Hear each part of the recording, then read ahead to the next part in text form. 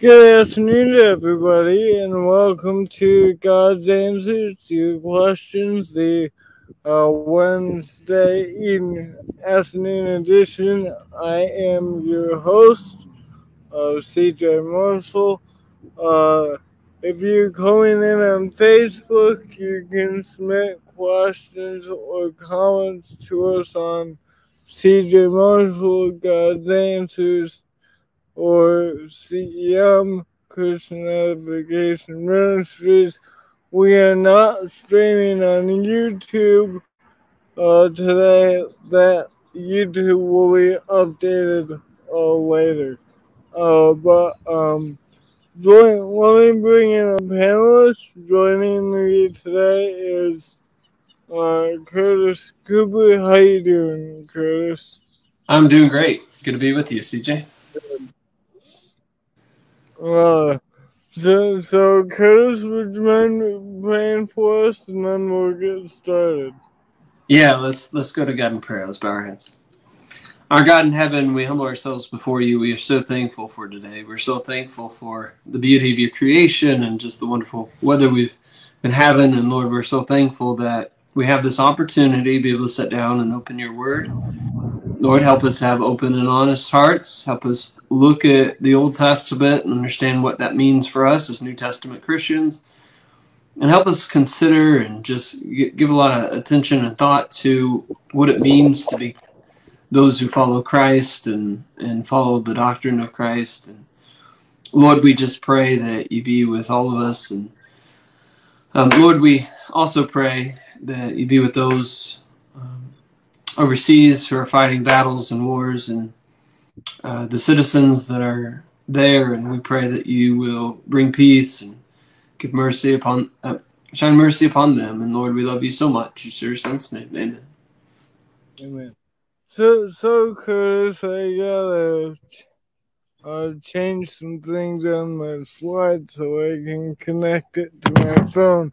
But to get the ball rolling, what are some views that you've heard over the years regarding Christians and the Old Testament? What are some things that people often say? Should we study it? Should we not study it?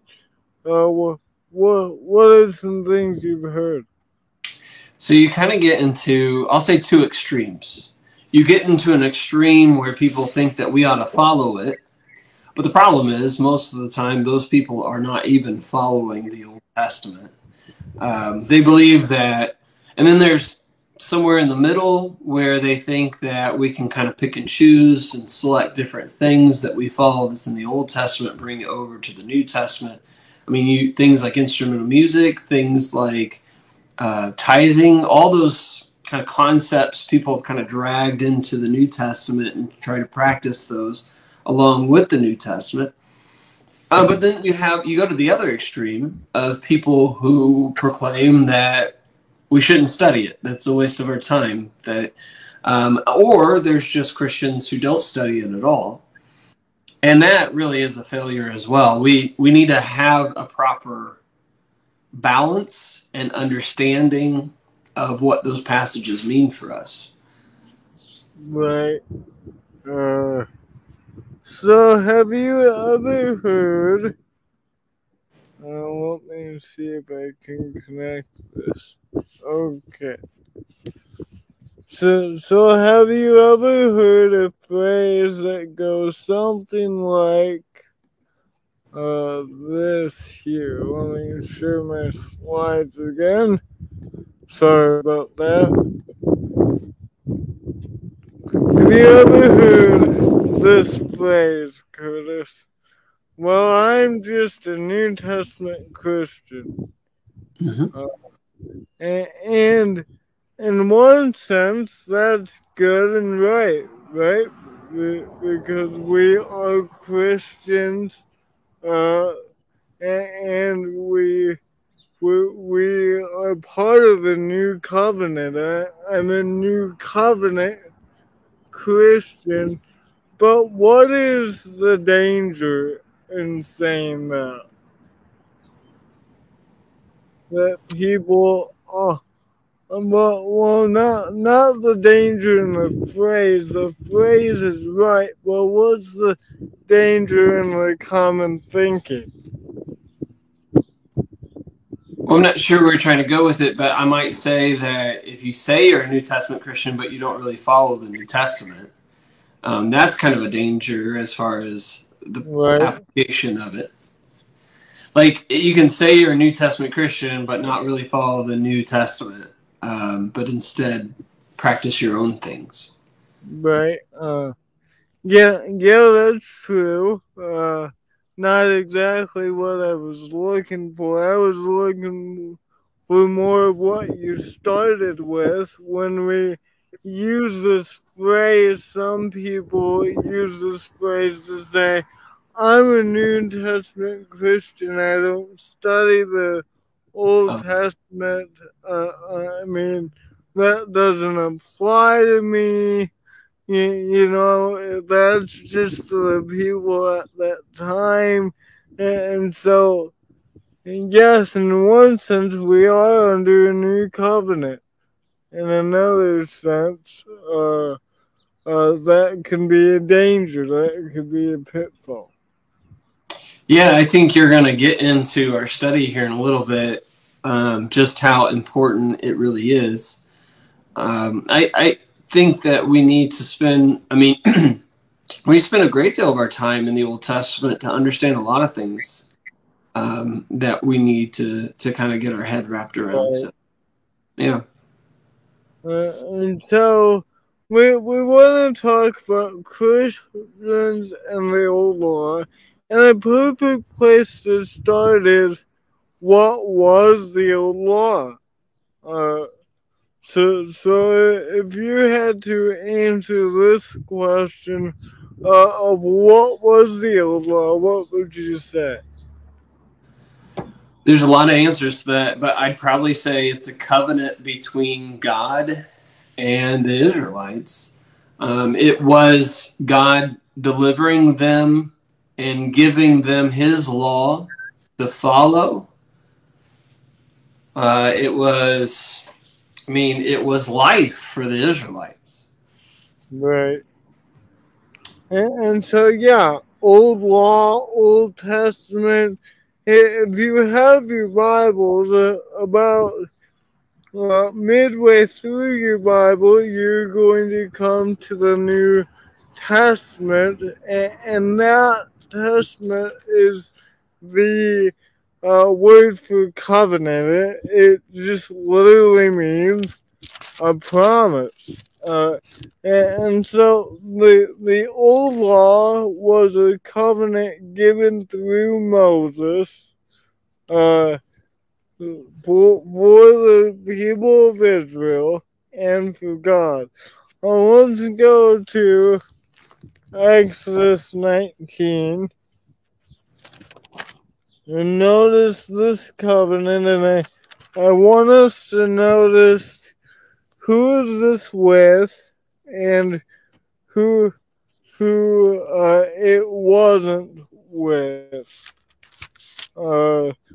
Exodus 19, 1 through 6. And Curtis, if you... Do you want me to read that? Yes, please.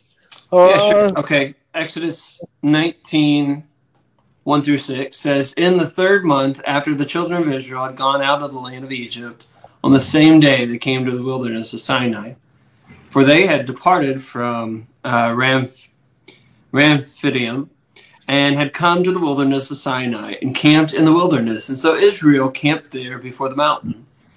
And Moses went up to God, and the Lord called to him from the mountain, saying, Thus you shall say to the house of Jacob, and tell the children of Israel, you have seen what I did to the Egyptians, and how I bore you on eagle's wings and brought you to myself. Now therefore, if you will indeed obey my voice and keep my covenant, then you shall be a special treasure to me above all the people, for all the earth is mine. And you shall be to me a kingdom of priests, a holy nation. These are the words which you shall speak to the children of Israel. So God was doing what there in Exodus 19?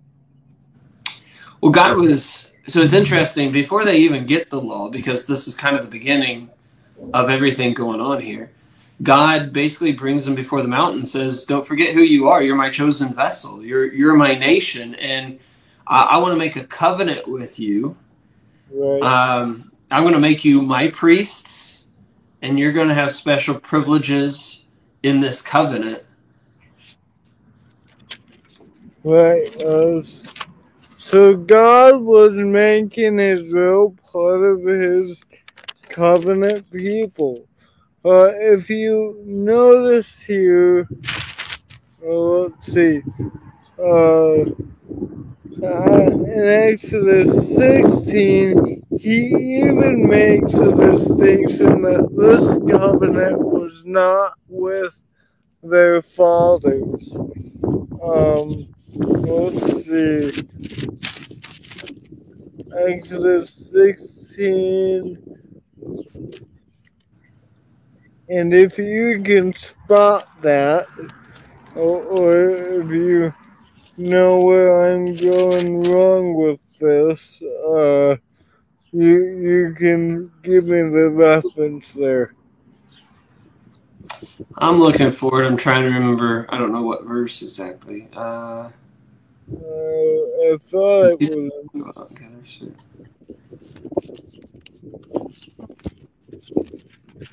Well, I guess I'll use the search term. And Chelsea. You know where I'm looking for? I think I do. I thought it was 16. Well, there's two people in the audience. Here's a quick trivia question.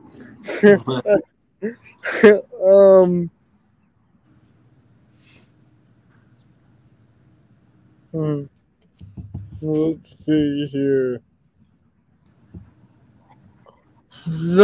Somewhere in Exodus 16, I thought,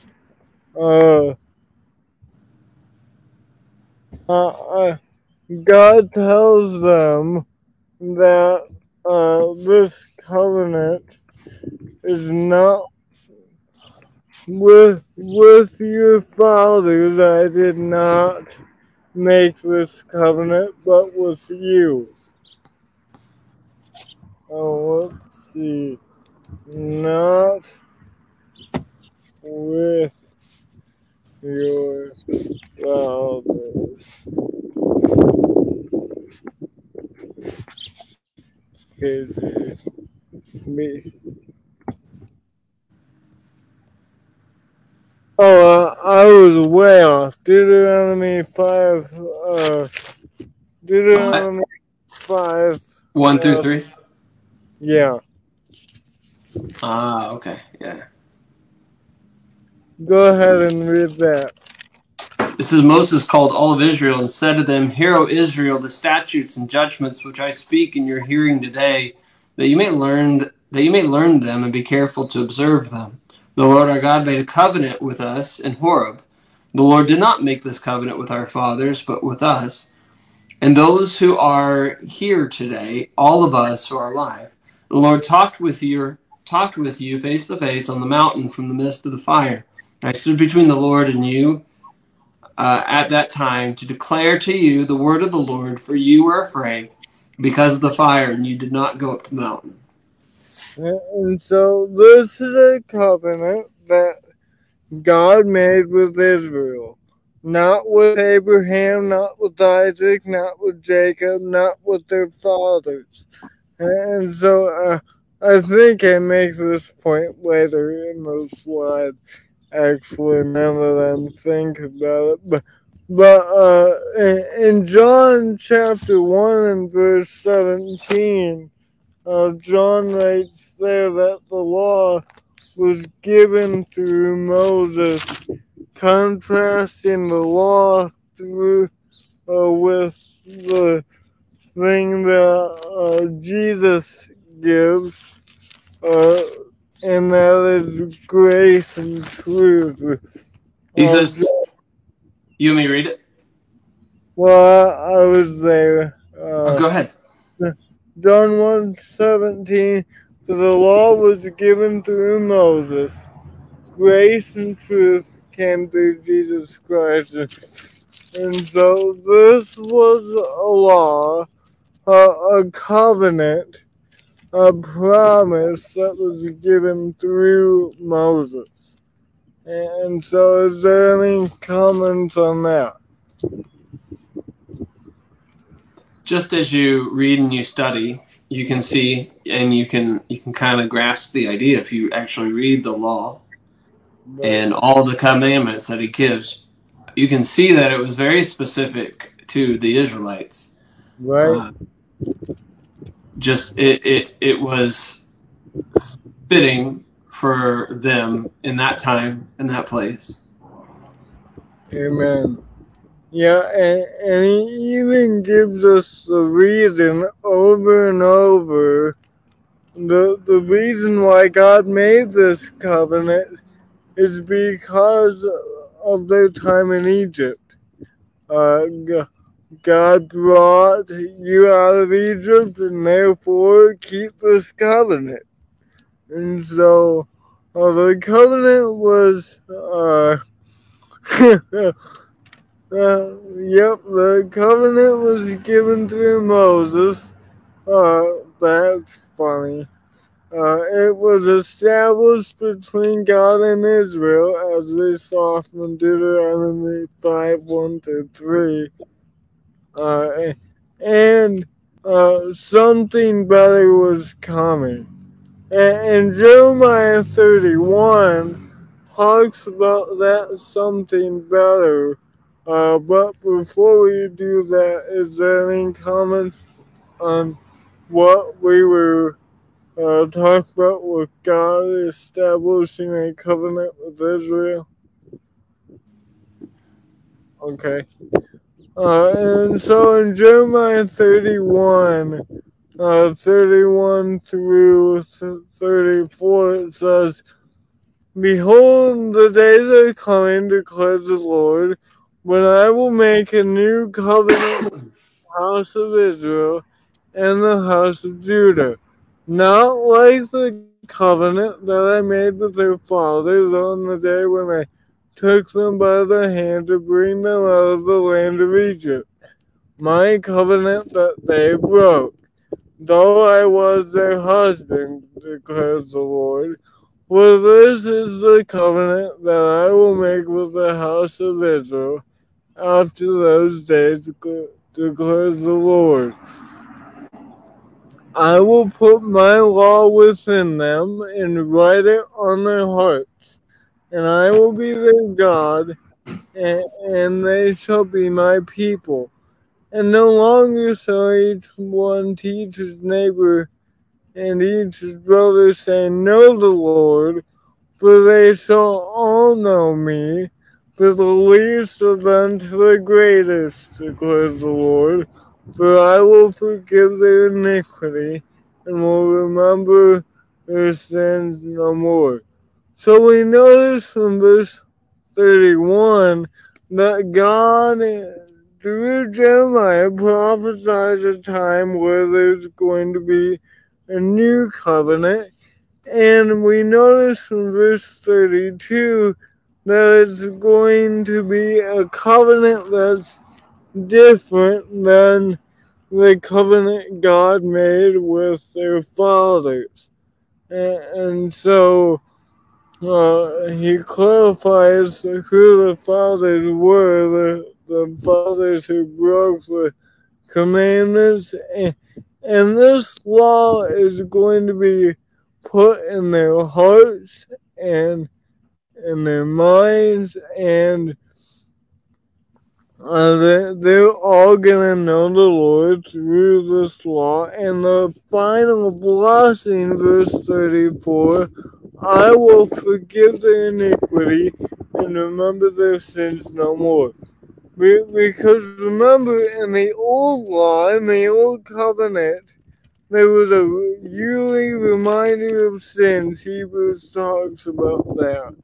And so this is something better. This is something that is looking forward to this new covenant.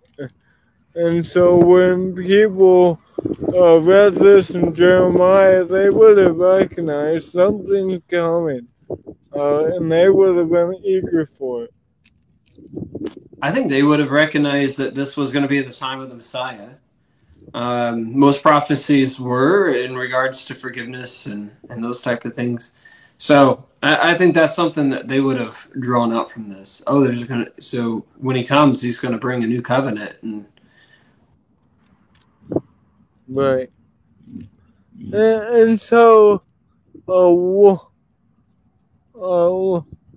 was the ultimate purpose of the law? I would say, and I know this is not what you have on there, but I would say the ultimate purpose of the ultimate purpose of the old law was to lead us to Christ. It was to be the basically school teacher to teach us and lead us to Christ. Right. What were you gonna say? Nothing. That doesn't make sense. Go ahead. Okay. Yeah, we see in Galatians chapter 3 and verse 24 that the purpose of the old law, all the rules and all the specifications and all that pertaining to the old law was a schoolmaster to lead us to Christ. And so, why don't you read that for us? Yeah, do you mind if I back up to read kind of the section? Let's read 21 to 35. It says, "Is the law then against the promise of God? Certainly not. For if there had been a law given which could have given life, truly righteousness would have been by the law. But the scripture has confined all under sin, that the promise of faith in Jesus Christ might be given to those who believe. But before faith came, we were kept under guard by the law, kept for the faith which would afterward be revealed. Therefore the law was our tutor to bring us to Christ, that we may be justified by faith. But after faith has come, we no longer are under a tutor." And so the ultimate purpose of God's covenant with Israel was to bring about Jesus and the blessings that are associated with that. And it was, if you notice all throughout the prophets and all throughout the law, that there is this message of hope that something else is coming. And that something else is Christ. And Paul says in verse 24, in order that we may be justified by faith, verse 22, so that the promise by faith in Jesus Christ might be given to those who believe. The law was always about faith that would lead us to Christ. It was never meant to stand forever, right? It was a shadow of good things to come. And there any thoughts there? Yeah, I want to read just a little bit more. If you back up to verse 19, right. I think it's helpful. He says, "What purpose then does the law serve? It was added because of transgressions, till the seed should come to whom the promise was made, and it was appointed through angels by the hand of a mediator. Now a mediator does not mediate for only one, but God is the one. So the point is, why was the law given? Well, the law was to point us to our sins. To say, hey, look, you've got a sin problem, and it's to point us to God who would tend to those things. And then he goes on to say that it's not against, like the law wasn't broken. It's not against the promises of God. Instead, it was to fulfill the promises of God. Like Christ is like the center point of all of the Bible. Like you go from Genesis to the end of the Old Testament, it's pointing towards Christ. Then you go from Revelation to Matthew, pointing back to Christ, the sacrifice and the resurrection. So even today, the old law still serves that purpose. It shows us that we got a sin problem. We got a real issue. Even the Old Testament shows that death comes, or that death is the wages of our sin. Even though, you know, that says it in the New Testament, but it shows that death is the wages of our sin. Right. So that the law shows us just how bad sin is. I mean, shows us how brutal and how devastating sin is. And then it's all just pointing forward to a time that we could be justified by our faith. But no, you notice verse 25, it says, but after faith has come, we are no longer under a tutor. Like the old law, once Christ came, the old law served its main purpose. Like we're talking about main purpose, ultimate purpose. It served its ultimate purpose, and that was to bring us to Christ and point us to Christ.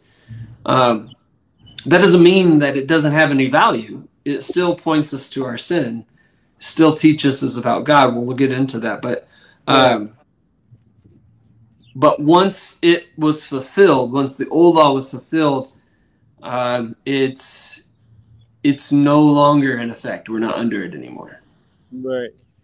And so that is a good segue into what Jesus says that he came to do in regards to the old law. He came to fulfill it in Matthew chapter 5 and verse 17 through 19. He says, do not think that I've come to abolish the law and the prophets. I have not come to abolish them, but to fulfill them. For truly I say to you, until heaven and earth pass away, not an iota, not a dot will pass from the law until all is accomplished. Therefore, whoever relaxes one of the least of these commandments and teaches others to do so, same will be called the least in the kingdom of heaven. But whoever does them and teaches them will be called great in the kingdom of heaven. For I tell you, unless your righteousness exceeds that of the scribes and Pharisees, you will never enter the kingdom of heaven. And so Jesus makes this distinction that he has not come to abolish and just destroy all that God set up. The law was good. It had a purpose. Jesus wasn't going to shatter that. But Jesus was going to bring it to completion, fulfill it.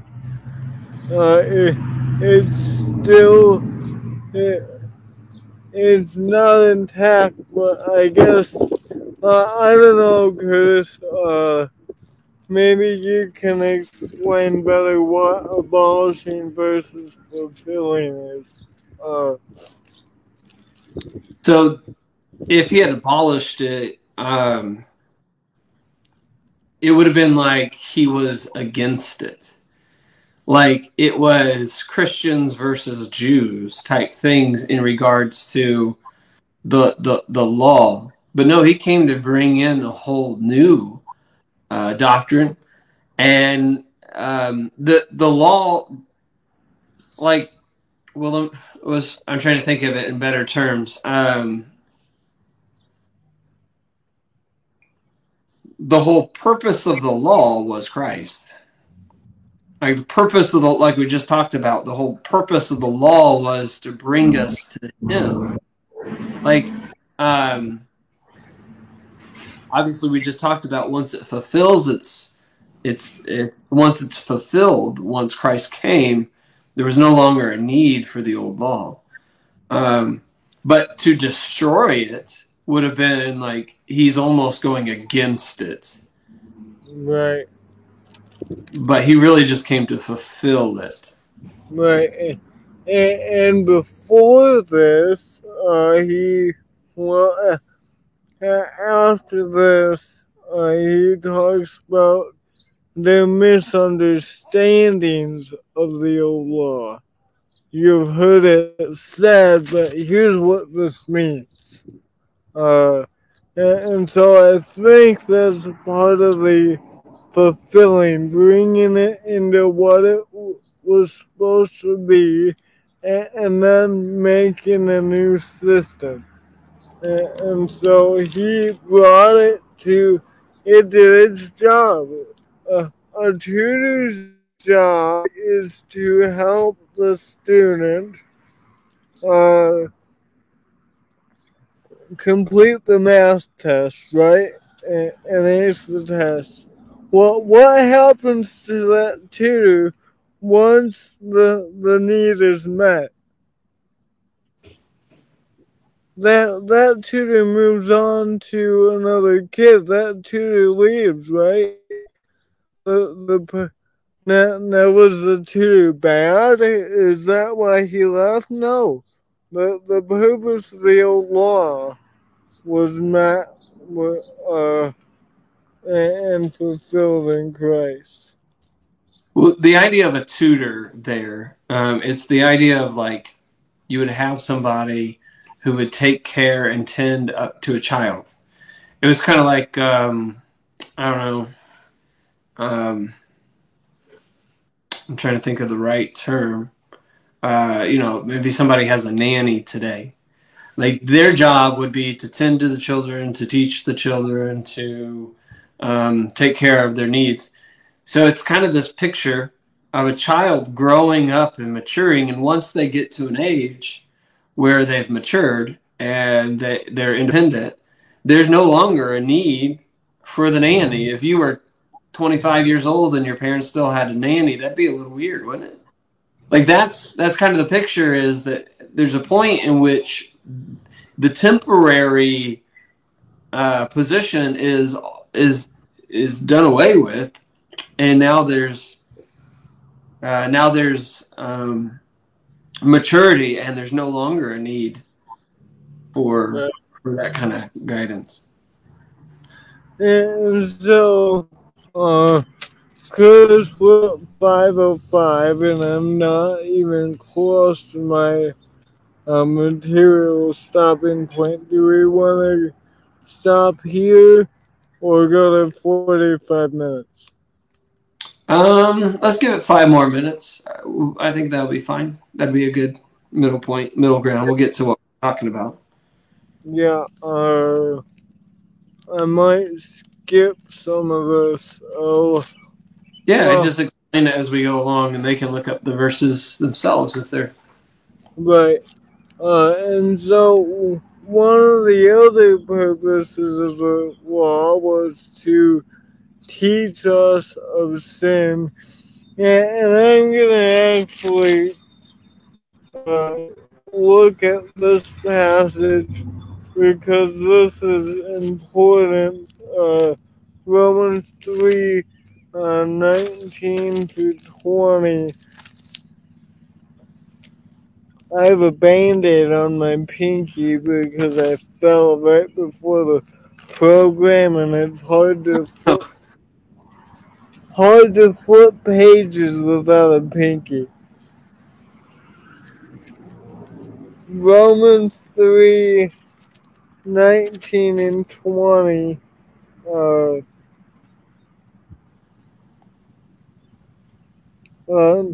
Now we know that whatever the law says, it speaks to those who are under the law, so that every mouth should be stopped, and the whole world might be held accountable to God.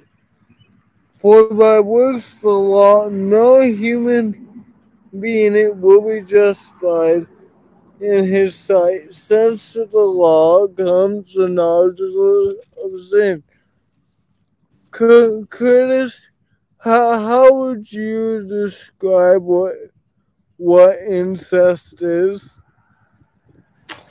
Well, I would only be able to describe it if somebody told me what it was to begin with. I would have to be taught that. Right. When Paul says flee sexual immorality, how do we know what sexual immorality? Only by what I'm told, what I learn. Right, and so that's what the law does.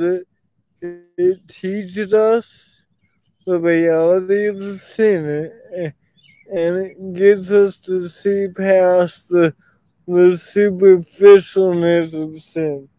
Is there any comments on that? Oh, very good. Okay. And so, do we follow the old law? We do not. No. Because it is obsolete. Hebrews 8:17 talks about 7 to 13 talks about how the law was getting ready to pass away and something new was coming. It is a curse. Galatians 3:10 talks about how we are cursed is anyone who cursed is anyone who does the. I can't quote that. I'll read it. It says, "For as many as were works of the law are under the curse, for it is written, Cursed is everyone who does not continue in the things which are written in the book of the law, to do them. But that no one is justified by the law in the sight of God is evident, for the just shall live by faith. Yet the law is not of faith, but the man who does them shall live by them." Now, part of the point that he's making is that, and he'll make it later on in chapter 5, is that if you try to live by the law, you are bound to live by the whole law, not part of the law. Right. And that's what they were doing in Galatians. They were picking certain things and saying, oh, well, you got to have these things in your life to be saved by Christ or to be saved by the gospel. And he talks about, in the whole book, really the whole book, he talks about not substituting Christ for the law. Can't substitute grace or you lose grace. We're not bound by things in the old law anymore. Right. So it's obsolete, it's a curse, it's imperfect. If you go over to Hebrews 7:18 and 19, the Hebrew writer makes the point that if the law were perfect, there wouldn't be a need for Jesus. And so I ran through those quickly, but is there anything you want to highlight in any of those texts? Yeah, I'm going to read one more passage in Galatians 4. I think it makes a strong point. In Galatians 4, verse 4, he says, "But when the fullness of time had come, God sent forth his Son, born of a woman, born under the law, to redeem those who were under the law, that we might receive the adoption as sons." Now, his point that he's making is when Christ was on this earth, he lived under the law. He was under the Old Testament. And that's why he followed the Old Testament. But the whole reason he was born under the law is to free us from the law so that we could have the adoption as sons, so that we could have the new covenant. We could become Christians. Right.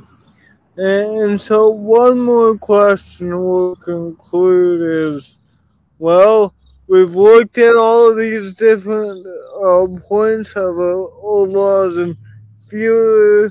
Why do we study the Old Testament? Well, we study the Old Testament. Through it, we understand Jesus.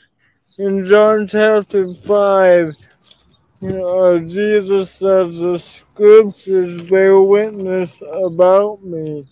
Let's see here. John chapter 5, verse 39. You search the scriptures because you think that in them you have eternal life. It is they that bear witness about me, yet you refuse to come to me that you may have life. And he goes on. And so it's through our study in the Old Law, in the Old Testament, with all the imagery, with all the types, with all the shadows, is when we can open up the new and appreciate Jesus. And so think about this. If you were watching a movie and you walk in on the halfway point, what do you think you're gonna be thinking about? How it's going to end. well, I would be thinking, boy, I don't know. I don't know the context. Why is this happening, right? And why is that happening? And why is this a problem? Well, go ahead. I see what you're saying. I misunderstood what you were trying to say. Yeah, you would be confused. You would be. So if someone picks up the Bible and goes through the Gospels without any reference point to the Lord, to the Old Law, could they understand something about Jesus? You might think he's a good person. He's a good moral teacher. He's yeah. They could understand something about Jesus, but is there something that Jesus said that wouldn't make sense without that beginning of the movie, if you will, beginning of the scene? Yes, you would understand why Jesus is here, why he says certain things, and so through it we understand Jesus, and there's also the fact that Paul says that it was written for our learning. Do you have Romans 5:14 up? I can. I'm at Romans 5:14. Yeah. Give me a second. Romans 15. Yeah, I didn't think that sounded right. Romans 15:4. What's 15? Says, nevertheless, brethren, I have written more boldly to you on some points. Oh, no, that's not right either. Oh, I know. Okay, sorry. For whatever things were written beforehand were written for our learning, that we, through patience and comfort of the Scriptures, might have hope. So, through the Old Law, through the Old Testament, we find hope, and through it, as we talked about before, we learn about sin. So that is all the time that we have. Curtis, do you have any final thoughts on that? Well, think like the things that we learn from the Old Testament is like we learn about God's wrath, we learn about God's love, we learn about God's patience. We kind of get like a full understanding of God's character from the old law. And if you don't know who he is, then you're going to mistake who Christ is, and you're not going to understand why he came. There's so much that is so applicable that that I think we really need to take a lot of time and dig into the Old Testament. Right. Well, thank you all for joining. I hope that was helpful. That was helpful for me to prepare for and go with you through Curtis. And that's about all the time we have. Here's our contact info. You can submit questions or comments during the week on Facebook, through God's Answers, or YouTube on CJ Marshall. But until next week, thank you all.